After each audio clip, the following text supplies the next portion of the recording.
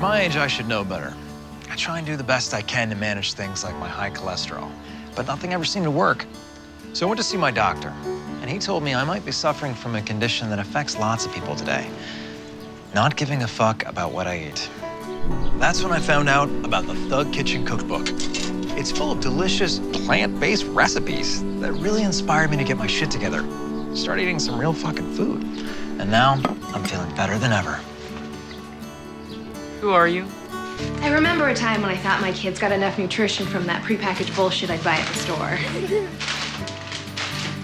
I was such a lazy fucking asshole. Now that I've got the Thug Kitchen Cookbook, I don't play that shit anymore. I love to cook good food, but who has the fucking time to hunt down a dozen exotic ingredients just to eat better? Not at my age. Thug Kitchen helps me cut through the bullshit with language that I can understand. If you or someone you love suffers from chronic drive-through dinners, meat sweats, gut rot, sugar shakes, or just want to get your shit together, see if the Thug Kitchen Cookbook is right for you. Thug Kitchen is not for everyone, including people who might be offended by words like ass, shit, fuck, or motherfucker.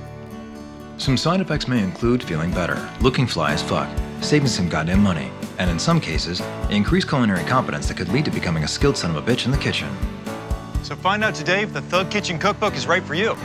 You'll be fucking glad you did. What are you doing here? I said get out! Shut up! I'm still here! Shit, call your mother! God, fucking kids.